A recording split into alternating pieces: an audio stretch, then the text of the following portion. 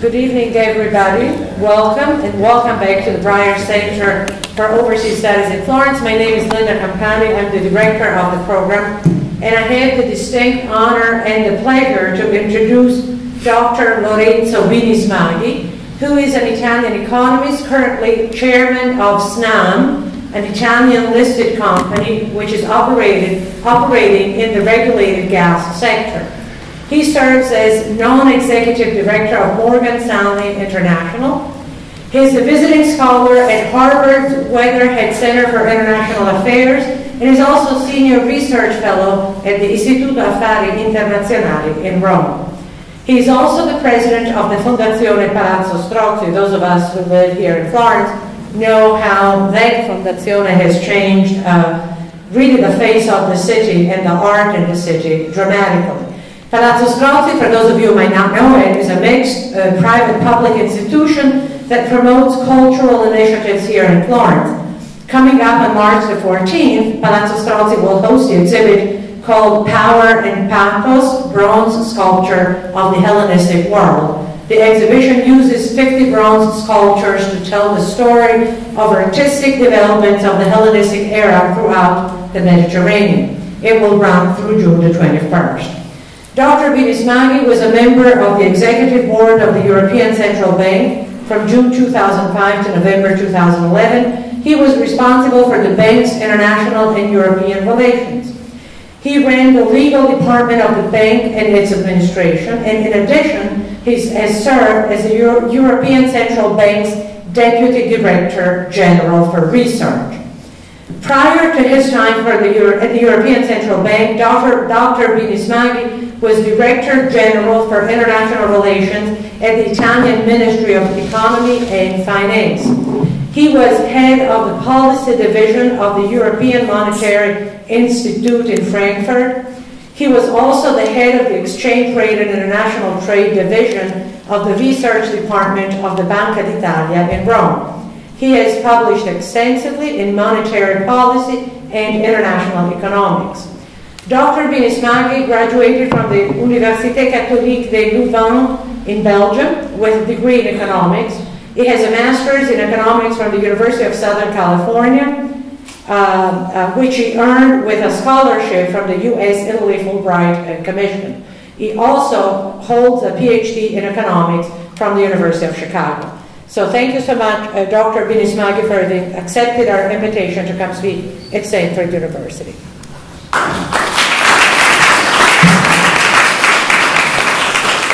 Thank you. I hope you can all see. Maybe I can speak also. You can speak on, yeah. Yes. You can see also the presentation I have prepared for you. First, thanks for the invitation. I've been to Stanford, US twice.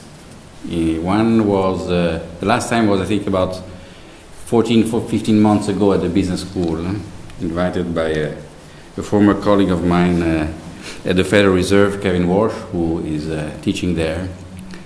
And then more than 30 years ago I went to see a football game between USC and the Cardinals, right? Yes. Which I think USC won. In those days, USC was very strong and Stanford was not. So it's really a pleasure. I apologize for being late. Actually, I was discussing with the new director how we had, because we changed director in Palazzo Strozzi, so there is a transition, and so I've been busy doing that.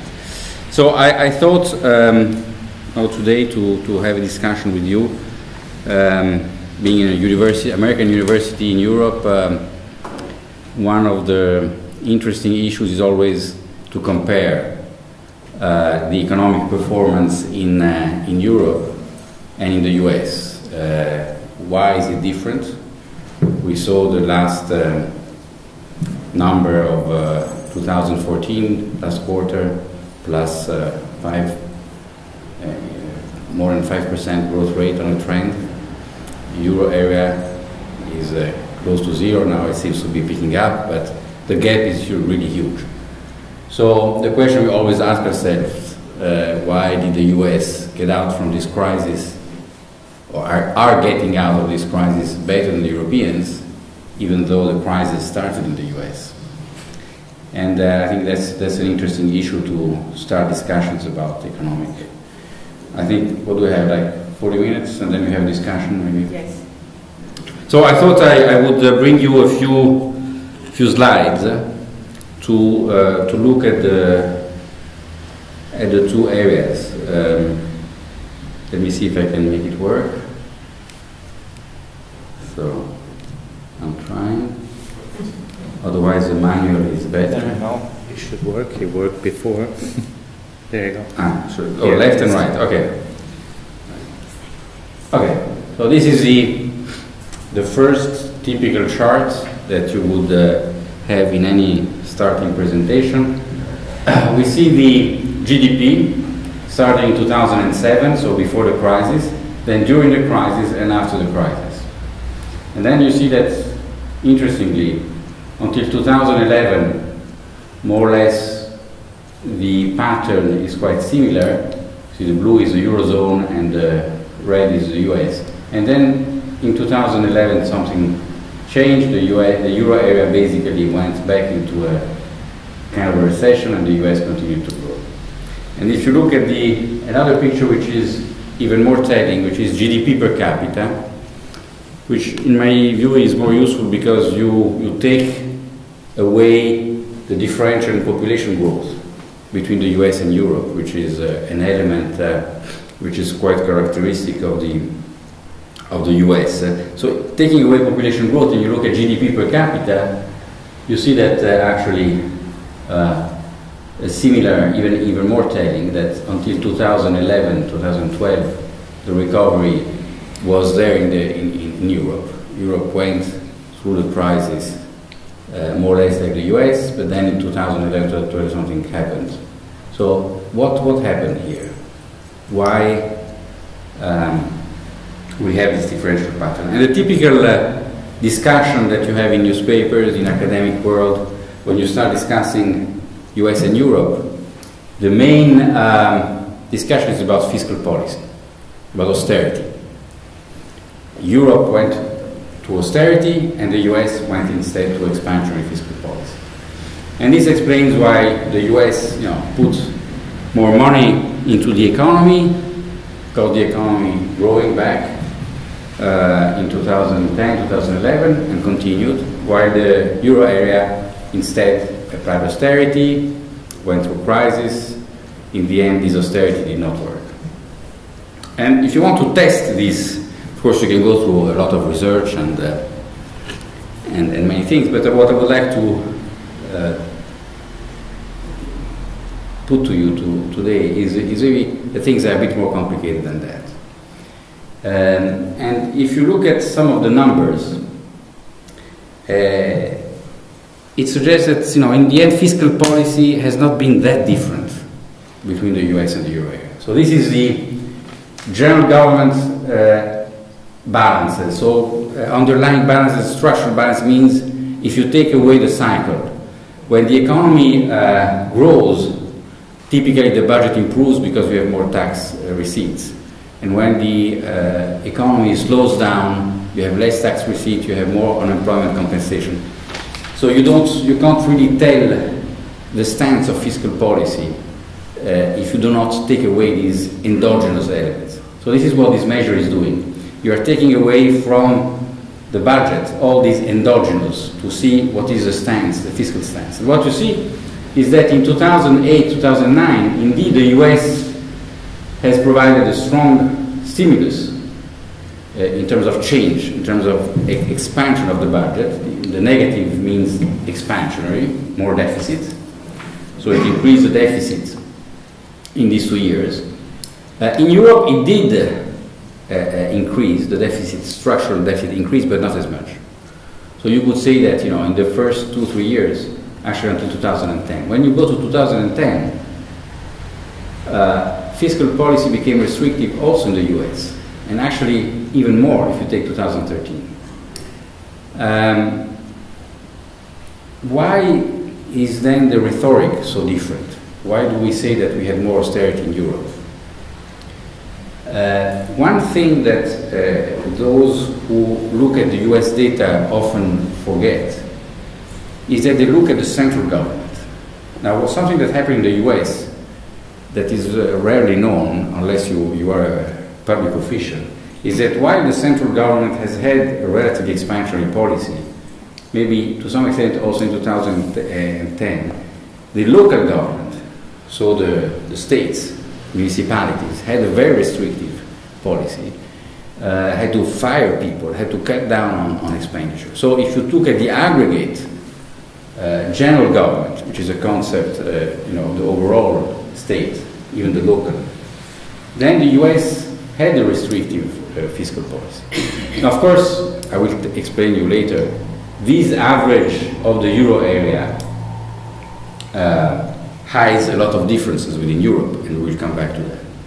But just looking to this aggregate picture suggests that there may be something more that has been happening to explain, let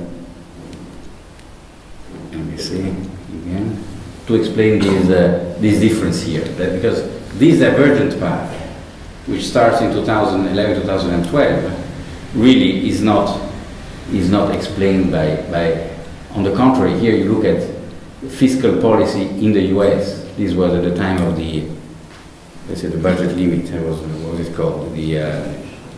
I forgot.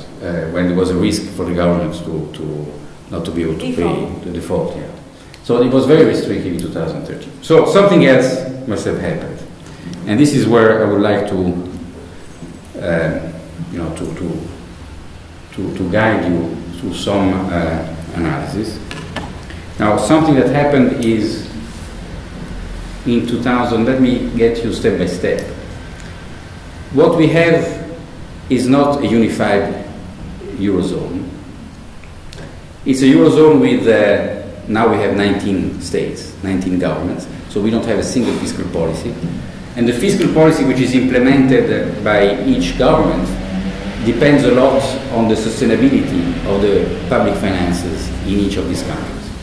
And what we have in 2010 is the first Greek crisis. So 5 years ago, spring 2010, the first Greek crisis. This is here. It's not, you see, it's not a lot of noise. There was a risk of default, but then something else happened later, in 2010 and 2011. And what happened? Two very important issues. In 2011, at the end of 2010, the European governments, in particular the then still Chancellor Merkel and President Sarkozy, in the discussion of how to create these, what is called the ESM, so the European Stability Mechanism, which would provide funds to countries that have problems. This fund that was being discussed, so which basically entails that taxpayers of other countries have to help bail out taxpayers of countries which have problems. This fund should intervene. When it intervenes, when it provides its fund, so when we use taxpayers' money, we should also involve other creditors, the banks, for instance. Why? So the reasoning, which was relatively, if you think about it, relatively sound.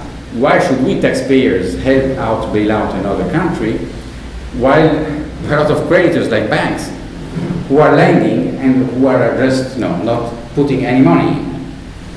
So the idea of this private sector involvement basically said that whenever a country would apply for other countries' help, it would also have to have a haircut towards its private creditors.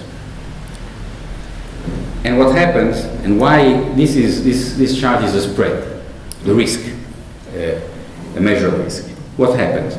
Well, all the banks, all the creditors, all the pension funds started asking themselves, which countries may risk defaulting, and so lead to a haircut in our own portfolios.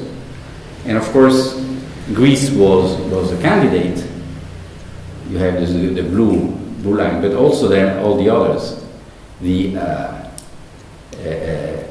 Spanish, we here have Spanish and Italian. So the spread between Spain and Germany, Italy and Germany, and Greece and Germany. So you see the contagion in the euro area, which is something which is very difficult to forecast. We may come back to today, and the Greek crisis.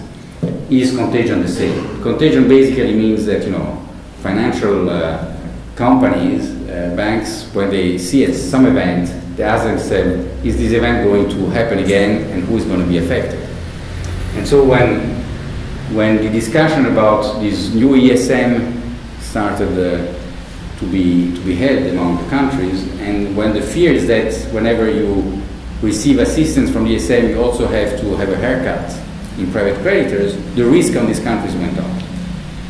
And then it went even up and up when the Greek default happened, actually. Because the markets asked themselves, well, okay, Greece defaulted or restructured, so all those who had a Greek bond only got 50% of what they had. Who else is going to do the same? Is Italy going to do the same? Is Spain? And so the risk went up. And it took a lot of action. We may want to go back to discuss that. It took a lot of action to bring back stability. And the interesting thing that, again, as I said, we will discuss later, is that recently we have a new Greek crisis, but the government bonds of the other countries are continuing to fall. Actually, they are below 1 now.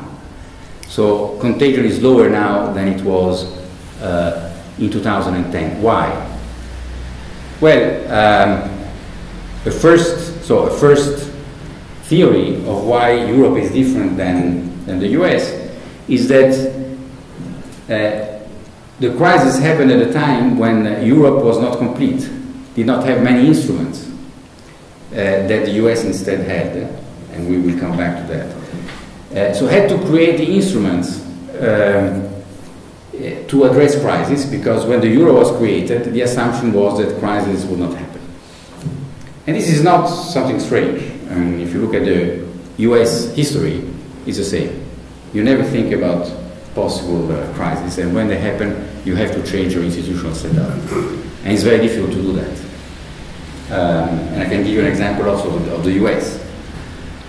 So during the crisis, and during 2000, basically as we see here, 11 and 12 in particular, this crisis in the financial markets led to the creation of the ESM, so the European Stability Mechanism, the Banking Union, the European Central Bank, who had to intervene and say that it will protect the euro from any exit, and so on and so forth. So all these things have brought the markets to be very close to what they were before the crisis, but it took a lot of steps. It took 5 years, and it's not over because we don't know yet whether the euro area is going to be still of 19 countries or less. So the exit is not excluded, which is instead excluded in the US de facto. So one answer, if you want, is institutional setup. So part of the difference in the crisis, in the dynamics of growth, is due to the fact that Europe had to build up some of its institutions during the crisis. And so this is another chart which I will not illustrate. It's the correlation, again, between risk. But this is another interesting chart to explain why institutions are important. So what happened during the crisis to banks, to the behavior of banks, to bank credit in particular, how banks lend to the private sector? What you observed in the US, collapse the crisis, then something happened and boom, again. So this is a normal crisis. Something happened, I will explain what. In the euro area instead, it went down and it stayed down. So what happened here? Well, I don't know how many of you read this book, Too Big to Fail, or other movies, and there have been a lot. What happened here is that the US was on the verge of collapse of the financial system. And at that point, it was right after Lehman Brothers, the then Secretary Paulson prepared a package of public money to put in to stabilize the banking system. It didn't have a clearly what ideas, I mean, not a clear idea of what exactly to do, but to put public money to stabilize the system. Then he went to the Congress, and Congress voted against. To say that, you know, it's not easy even in the US. Then, again, I advise you to read this book, and there are other books, The Memories of Tim Geithner. Then Paulson, then the stock market collapsed even more. Paulson went and, you know, bent his knees in front of Nancy Pelosi and said, you have to vote, otherwise the US is over. And then they voted, so it was 700 billion, I think, this package to bail out the financial system. Now, to explain how difficult politically it was, in particular for the majority at the time who was Republican, I think most of the senators and representatives from the Republican Party lost their seats. And that was the start of the anti-Wall Street on the left, and the other side of the Tea Party, and the very strong campaign against those Republicans who had voted, because this was to use public money to bail out the banks. Now, what happened with this money? There was a lot of discussion. In the end, what happened is that the Treasury, US Treasury, the Federal Reserve, closed in a room the CEOs of the 12, I think, major banks, and said, now we're going to put public money into your banks. You have to sign for it. This will allow you to remain sound, solvent. It will allow you to continue to lend. You don't have to restrict credit. So it will avoid the collapse of the so-called credit crunch. And it's interesting because the book, and there was a movie, I mean, the bankers, of course, don't like. Somebody apparently said, this is socialism, this is against the spirit of the United States, and Paulson said this is in the interest of the United States. You have to take it. And in fact, the money exposed what happened, that the banks took the money, avoided a credit crunch. After a while, the assessment was made about the solvability of these banks, the stress test, and the banks in the end gave back the money to the government, to the state, and actually the taxpayers made money in the US, which is not often told. So this is one of these cases where you need a public intervention, and if it is right in stabilizing the system, the government or the states, then the taxpayers, get back the money and the system remains stable. So it was very efficient. What happened in Europe? So in Europe it didn't work out because we didn't have a state, we didn't have a fund to decide together. Public finances were much more fragile in some countries, in Ireland for instance, even in Italy. Politically, not all countries could do the same. In Germany, they were able to put some money in and stabilize, but in other countries, the government was more fragile, and if you want, you can think about what happened to Monte dei Paschi in Italy, where basically the government did not dare to put money. It said, I will lend money at a very high interest rate, which was not in the interest of the banks, by the way. And in the end, it had to be transformed into a participation. And then the supervisors, in the US you have one supervisor, in Europe you had many supervisors, and each country supervisor had the incentive to say, well, my banks have no problem. And if you read newspapers in Italy and other parts of Europe, everybody was very protective. So in the end, there was no intervention. In some countries, there had to be a bailout, like in the case of Ireland. But basically, banks remained weak. And weak banks don't lend. And this explains why, and if you disaggregate this country by country, you see that in some countries, you really had a reduction. And Italy is one of them. A weak banking system doesn't lend, and this affects the real economy. And you see really that the difference in the end is around 2011, 2012. Because before that, Europe had, to some extent, withheld, I mean, it was able to react much better than before. But it was really after 2011, 2012, in connection with the financial crisis, that the banking system was not able to respond as efficiently. And another, okay, this is the country by country. You can see that Spain, for instance, there has been a 10% collapse. If you look at this is rates of growth, 2014 10%, and so this is not cumulative. It's really, and this is Italy, which is now still below zero. But the other thing, which is different also, is that this is not only banks, but is the whole capital market. And one of the key differences between Europe and the US is in the US, the banking system channels a bit more than a third of the flows to the economy. The rest is the capital market, bonds, stocks. Because you have an integrated system where people throughout the US and even abroad can invest very easily, very liquid. In Europe, we don't have a really integrated capital market. Most of the flows to the real economy are intermediated banks, more than 2/3. So the banks are much more important in Europe than in the US. So when banks are sick, the economy is sick. Even more in Europe than in the US.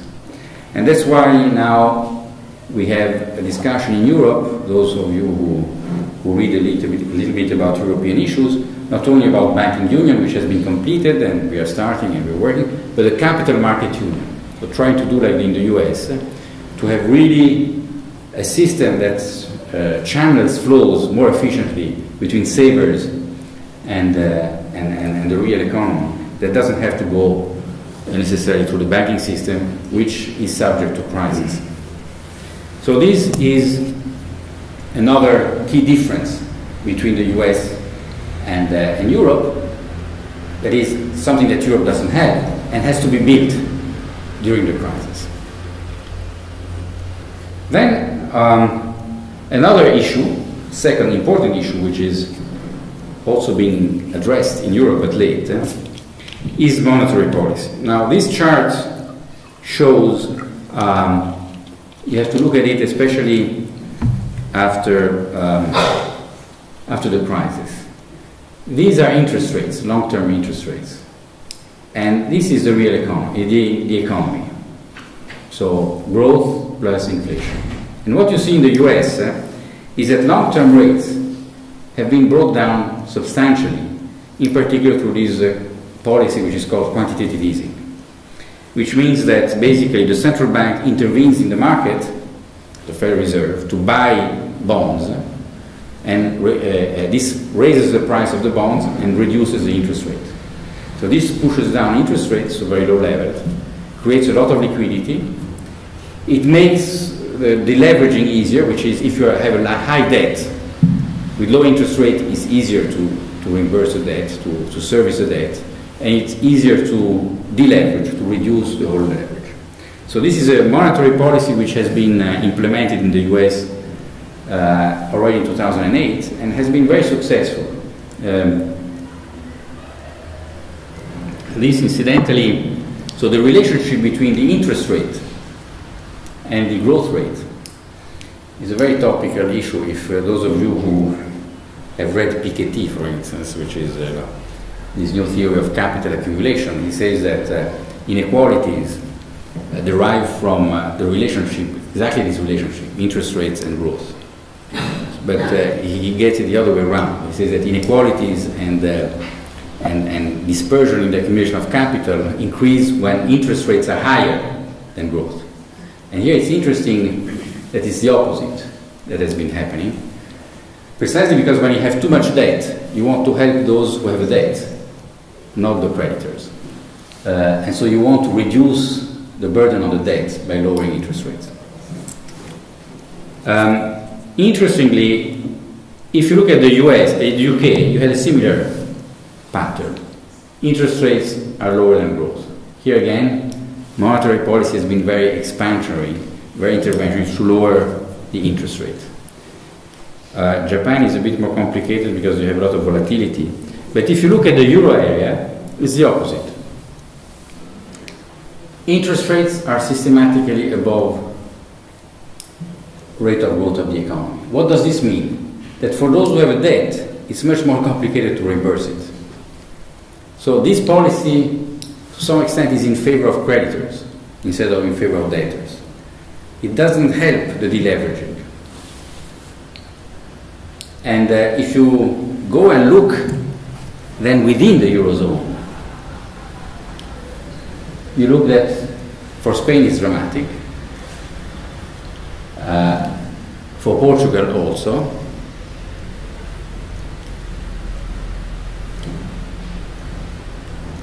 for Italy also, interest rate is higher than growth. Even for France, it's higher. There is only one exception, and I'm sure you guessed, is Germany. Germany has very low interest rates. And you wonder why. Incidentally, they are the creditors, they're not the debtors, so they don't like this policy. They would like to be in reverse. But why is that? And that's the big issue that we are discussing these days, this policy of quantitative easing. Europe has not embarked on this policy of quantitative easing because here I think it's interesting to discuss a little bit. What does it mean? It means that the government, the central bank buys government bonds. So it enters into a policy which is very close to financing the government. Not directly because it buys in the market, but it's very close. So, you have to do it when inflation is low, because you need to help the deleveraging. But one issue is, what do you buy? You buy government bonds. But what if there is a loss? Who bears the loss? Now, in the US, if there is a loss, if the country defaults, the loss goes into the Federal Reserve. And who is the shareholder of the Federal Reserve? Is the US citizens, basically. So, there is a loss from one which is compensated from the other. The same is in the UK, the same in Japan. These are three countries that started quantitative easing a few years ago. And in Europe, we will start next Monday, but it has taken a long time because one key issue is who bears the loss if Greece defaults, if Italy defaults. Well, if Italy defaults, the loss will be borne by Germans, Dutch, French, and other citizens. And so it's a redistribution of wealth through monetary policy. And this creates a big debate because we don't have a political union in Europe yet. And so monetary policy would be led, exposed to a redistribution.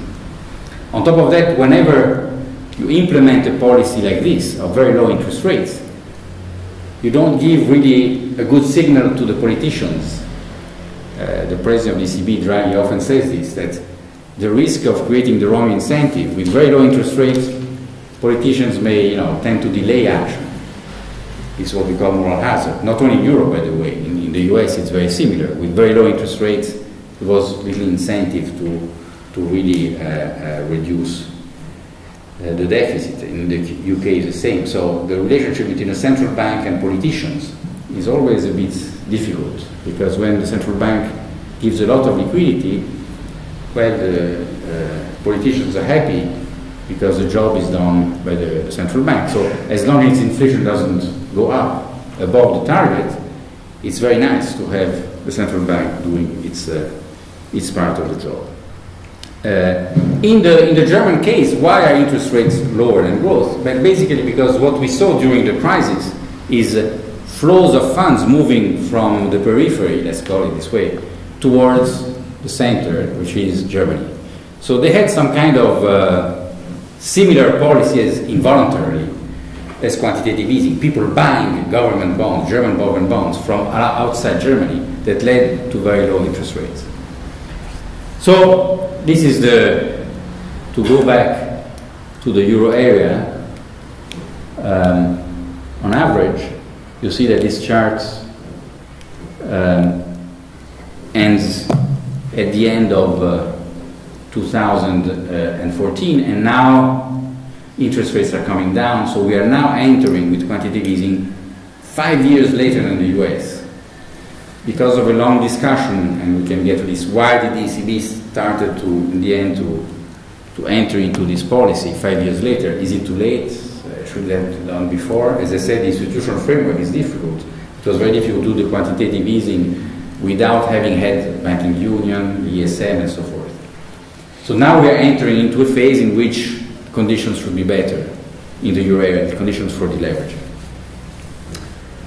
Let me go back then to the last point, which is, and if you see here, this is a correlation between this difference between interest rates and growth and the real growth of the economy. You see that there is a very strong correlation, which suggests that if you reverse this relationship, growth should pick up again in Europe. And this quantitative easing that ECB is going to implement this is a US balance sheet, the size of the Federal Reserve balance sheet, how much liquidity they have put into the system. You see that in 2011, until 2011 it was very close, and then the Fed continued to increase, and the ECB instead reduced the size of the balance sheet. We don't have the time to discuss this, but this to some extent was involuntary. It happened involuntarily because the way in which the ECB put liquidity into the system was very different from the US. It was basically on demand of the banks. And in a phase in which you have an economy which doesn't grow, which doesn't require more credit, the banks reduce their exposure. And so this is why the ECB had to change instrument and introduce this new instrument, which quantitative easing, to start moving back up here. But this, to some extent, explains again the divergence in growth. Let me get back to this chart for a final argument, more for Italians than because here we look at the Eurozone and US. But the Eurozone is a bit more complicated. And what you see here, I think this chart is shocking, in my view. Because if you look at blue, Germany has done better than the US. So we all say, US are fantastic, the US is, Germany is much better than the US. And in fact, if you look at the numbers, unemployment, debt, whatever, by whatever parameter, Germany has done much better than the US. Of course, it was maybe starting here there's a bit of conversion, but France is lower clearly, but 2012 is a change. But the real, I think, drama, if you look at it, is the green line. Because we are here, Italy, -12 compared, and -18 compared to Germany. So this is not a cyclical crisis. So the third element in the explanation of this divergence is that in Europe something structural is happening, not only cyclical, which is happening or which is, let's say, getting even worse and worse, which is the loss of competitiveness of a country like Italy. Of course, the only country which has done worse is Greece.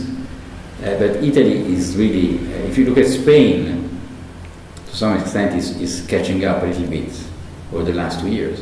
But here there is an issue of competitiveness, of structural issues which have to be dealt with. This is why the whole discussion about structural reforms, how to increase the competitiveness of the euro area, in particular some of their countries, not all the euro area have lost competitiveness, but some countries clearly have lost. So beyond fiscal policy, aside from monetary policy and so on and so forth, you have really some fundamental structural issues. And let me conclude maybe on some of these. By the way, I like this chart because it shows how even more dramatic the situation is for Italy if you compare to Greece. Because look at Greece. They had a boom, which was totally unsustainable, by the way. They doubled. Here you have an index, but here they increased by 35% in 7 years, 8 years, which is a rate of growth more than 5%. So it was so they crashed. But if you take as a basis 1999 as 100, the Greek per capita is still better off than in 1999. If you look at the Italian, it's worse off. Mm-hmm. The only thing is that this pattern here has been much more gradual. So the decline in Italy has been less abrupt, and embedded in the society to some extent. While people here are reacting to some way to the crisis, and they're getting angry, maybe to the point that they forgot that this thing here has been produced by this overheating. But Italy is not very well positioned either, because of these structural problems that I mentioned above. And one of the issues, again, to go and understand a bit better, I don't want to be too long on Italy, but the problems of Italy, we often say in Italy that we are very good at exports, that our export sector is great, is fantastic, and so on, we should care more about the domestic. But this chart shows the contrary. And in fact, Italy is not so good in exports as we think, in the sense that it has been recovering, but the collapse has been huge. And the recovery brings us barely back to 2007. If you look at all the other countries, they're all above, including Spain. So there is, I show this chart to say that there is also in Italy a cultural problem in addressing some of the awareness of the problem. We tend always to think that this problem that we have in Italy is a problem of Europe that doesn't grow, is a problem of fiscal policy, room for maneuver, flexibility, and so on and so forth. In fact, it's a lot about structural issues, and it's a lot about competitiveness. And many people write about how competitive we are because of our balance, exports minus imports, that we are so good. But in fact, our balance, which is gone back to positive, is largely due to the collapse in imports, because exports have not been growing that much. So in fact, the country has a problem of competitiveness, needs a lot of structural reforms, and this is a problem of Italy in particular, but the south of Europe in general, because if we were as competitive as Germany, or bit more complementary, as we saw at the beginning, we would not be as bad compared to the US as we see. So this is a bit to conclude this first part of the introduction to start the discussion. I wrote this book 1 year ago, which was called 33 false verità sull'Europa, 33 false truths. I don't know if this exists in English. But to say that in Italy we tend to blame others a bit too easily. And when we look at our own problems, we tend to say, well, it's a problem. Yes, we know that we have some problem, but in the end it's Europe policies, too rigid, too austerity, too much of constraints. While if we look carefully into the data, there are some fundamental issues about Italy itself. Other parts of Europe are doing much better. And the fact that Italy doesn't have as much margins of maneuver, which in the end means that we cannot borrow as much as we would like, which is a problem culturally, because we forget that we need to reimburse this debt, is that basically we are in a high debt situation because of low growth. It's not so much a fiscal issue, it's a problem of growth. A problem of competitiveness, is a problem of all these reforms that have been postponed. And it's easy to blame others, and it's paradoxically easy in Italy to adopt fiscal measures rather than to make structural reforms.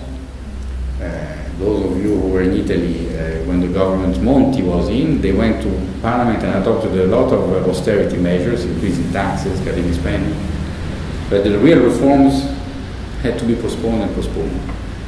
And there is a signal now that maybe some of these reforms are coming back, but we see how difficult it is to do what the others have done earlier, which are producing a much more competitive economy, while we in our system are much more conservative, have a much harder time. But of course, for politicians, it's easier to blame Europe.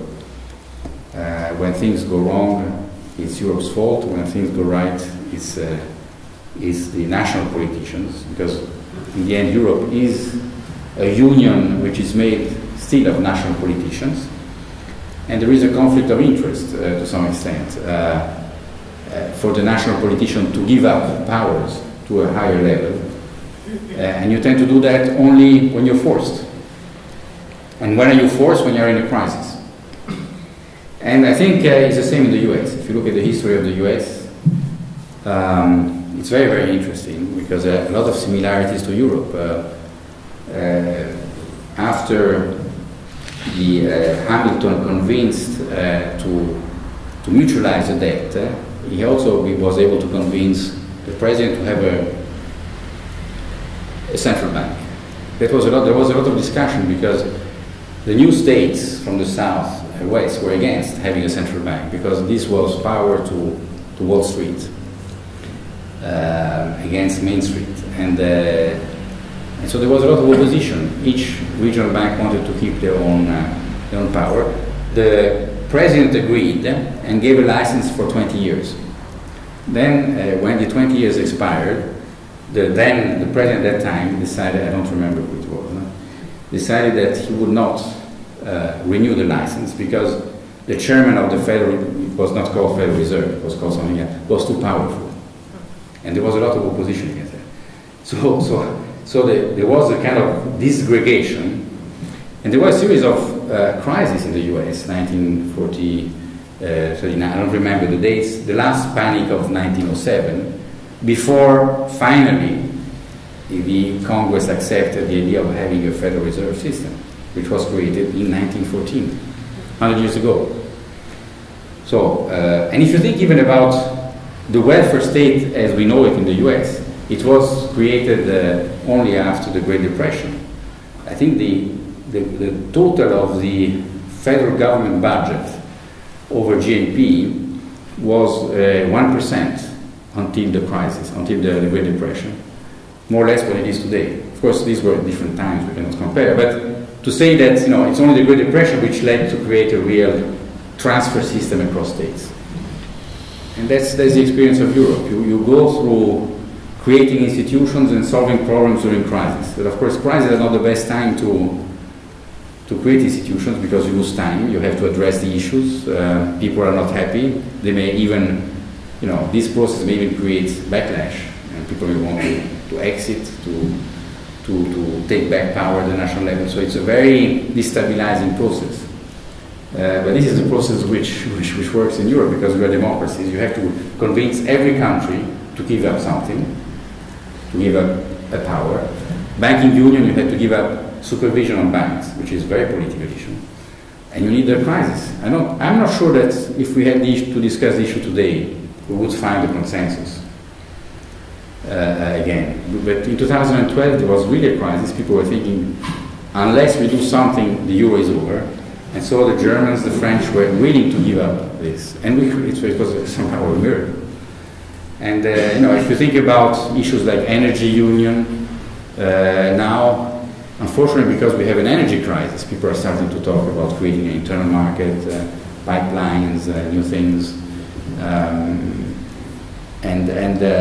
So that's the inherent instability in the process of European integration that we have to live through, which is not ideal, certainly. But if you think about it, it's not that different, as I said, from the US. Of course, the US started with a more united political system, but you had a civil war also. So we had our civil war in Europe too. So, but you cannot compare situations. This is to say that it's not that easy to interpret the process of integration that we are living in Europe, seen from the eyes of somebody who has had already 200 years of. And you look at the picture today of the US, and I often have my American friends who say, why don't you do this? It's so simple, But it took it a lot of time, a lot of crisis to do it yourself, and we have to go through our own crisis. And these years that I showed, which explain the difference in performance, are also due to the fact that Europe had to build institutions during a crisis, and hopefully these institutions are resilient enough to help us avoid the next crisis. So maybe I stop here and we can have some Thank you. Yes, discussion. we'll open it up.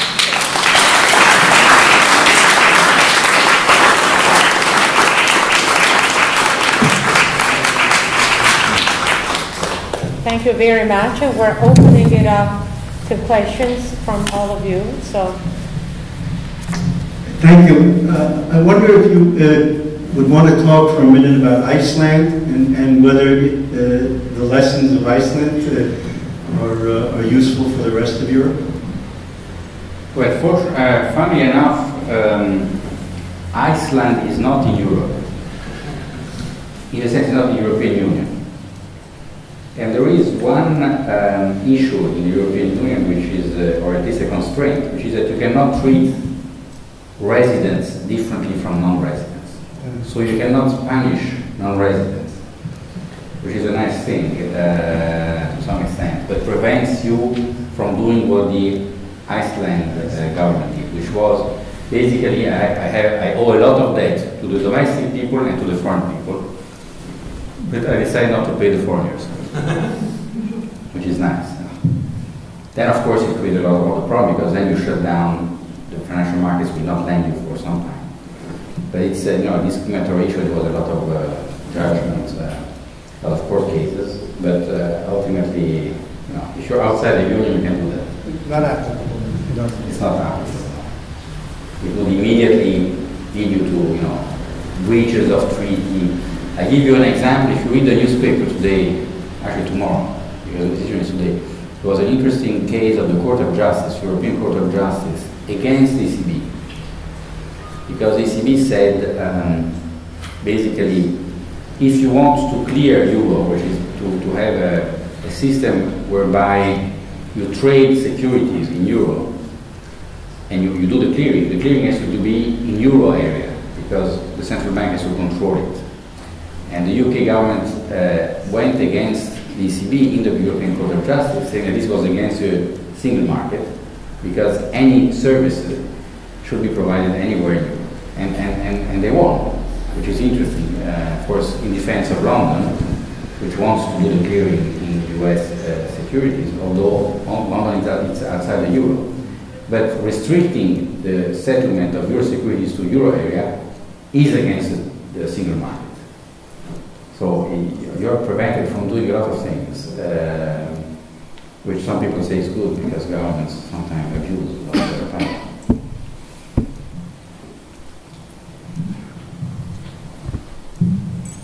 You make the point that quantitative easing is one of the reasons that the US has done so well, and hasn't been the case with Europe, although you say that this is now going to be part of European policy.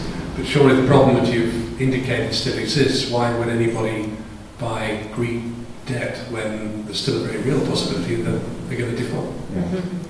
So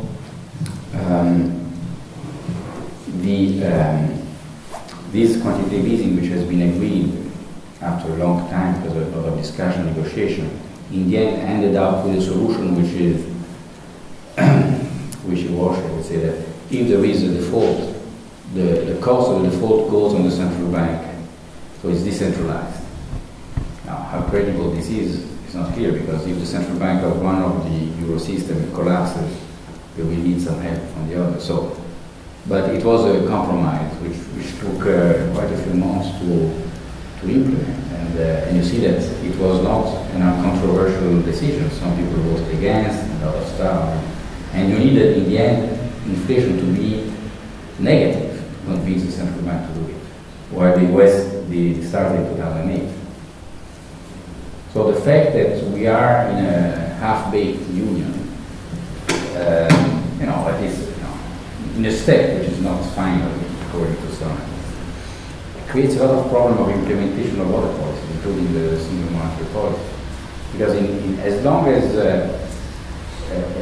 the crisis was more or less manageable, the ECB created a lot of liquidity through the banking system. But when you are at zero interest rates at the lower bound, then the banks have no incentive to, you cannot create an additional incentive unless you go into negative territory. This is what we now have a little bit in the euro area.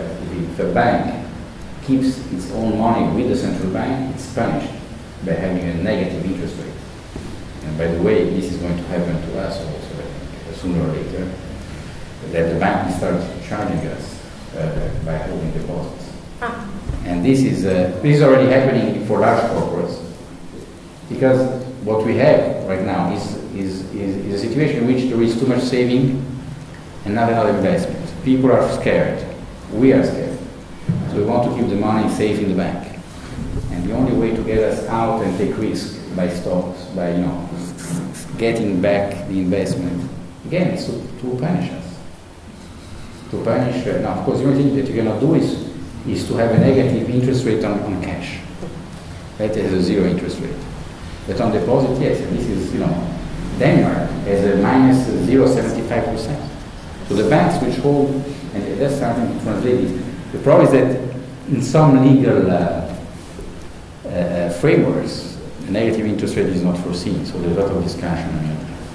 I got technicality, but it's very interesting. We are living in a very interesting world.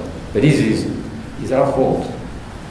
Our fault collectively is that we are aging, we are afraid, we don't invest, we want safe assets, we don't want to take risks, so we are creating deflation by this. And the only way to get out from inflation is to push us to take risk. I'm simplifying it. Wasn't it unwarranted risks that got us into the problem in the first place? Yes, of course. We took too much risk in the past, and we go from one excess to the other. And I have to say that the system is pushing also to not take risk, because if you look at the way in which banks were under-regulated before, now they're maybe, I'm a bit of a banker too, so I declare my conflict of interest. Now there is maybe too much regulation, in particular to hold a lot of liquidity. So the regulator, in order to avoid having taxpayers bailing out banks again, is asking banks to be very prudent, to be. So we go from one excess to the other. I think this is part of capitalism and the way in which, if we go on. There are some theories about secular stagnation, that we're not growing, we're not taking risk. So we need to enable people to take more risk. So in the end, we will get to deregulation again, when people will have forgotten how much this crisis has cost to the taxpayers. We'll get back to. But isn't the question about risk and productivity, and when risk is dissociated from productivity, then you have a problem. You don't have a problem if risk is associated with productivity. As you say, productivity is the problem.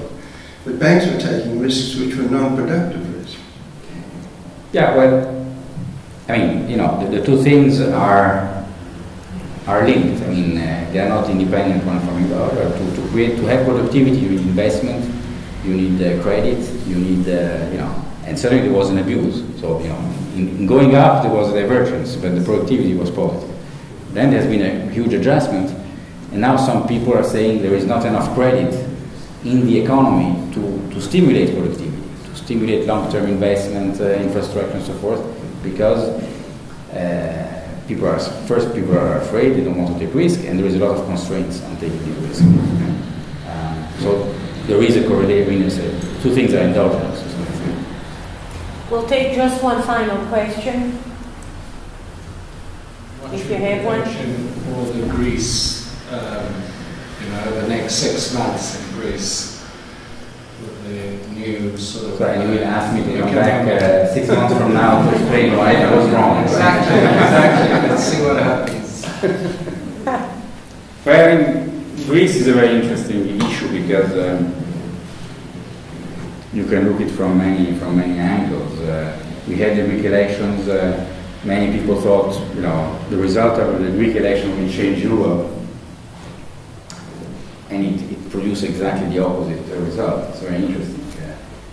Many people thought the debtors will all unite now against the nasty. And then we find out that those who are more opposed to the request of Greece to rediscuss everything are many of the debtor countries like Spain, Portugal, and so on. The problem. There are many problems, but one of the problems is that Greece has a difficulty. It's a bit like Italy. If you look at the exports of Greece, they have increased very little. The structure of the Greek economy is not competitive. So in order for Greece to stay in the euro area, they have to do huge structural reforms. Not only in the export sector, but in the public administration. Those who who have been to Greece know that. Tax evasion, I mean, nobody pays taxes in Greece, even less than in Italy. The rigidity of the public sector, the judicial system is, you know, it's an extreme. So you should ask yourself, why is Greece in the euro area? But now it is, and the Greeks don't want to exit. Rightly so, because they know that the day after they exit, and their deposits, their money would be transformed into their wages, into drachmas, let's say. Immediately there would be a huge devaluation, inflation, and this would be a way to cut their own wealth. So between bad money and good money, people choose always good money. But the good money, in order to stay in, requires huge changes. And Greece society is, I think, as conservative as we have. So you go through these stages that, you know, first you get elected, and it was the same with the previous government. They got elected, beating the opposition by saying, we will do things totally differently.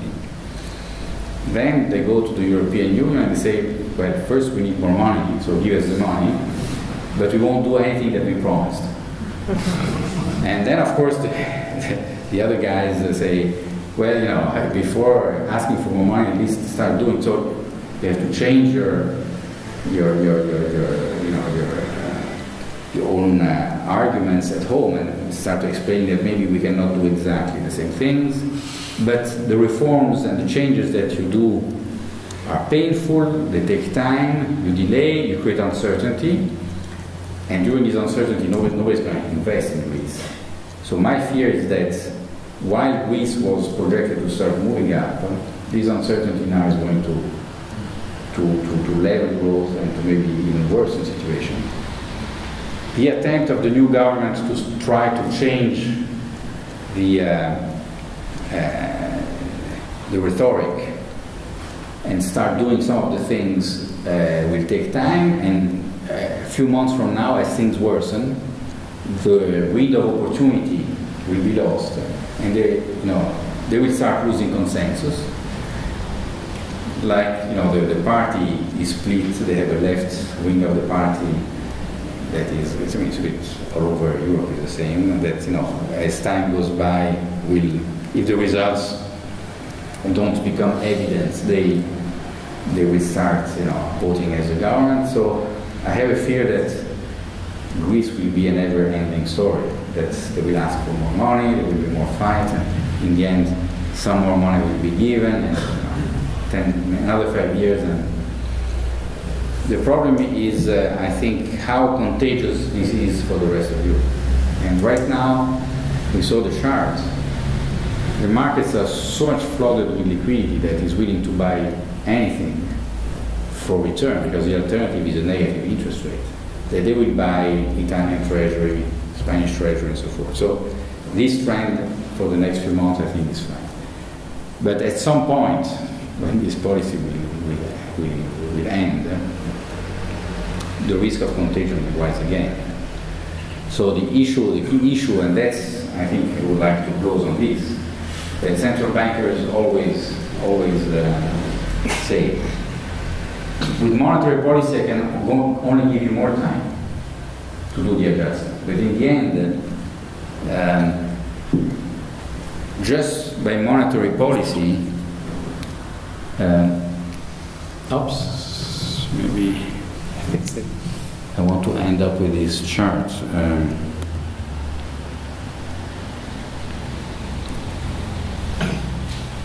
Can I go to the end, or one of the last charts? Still more?